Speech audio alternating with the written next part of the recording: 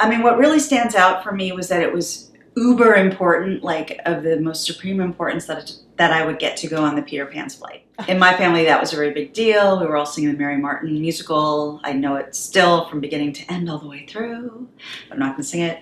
And so Peter Pan was a big part of my upbringing, and I think I played Peter and whatever little school. Oh, really? Constantly, yeah. Yeah. That whole flying thing, especially to a kid, it's just magical.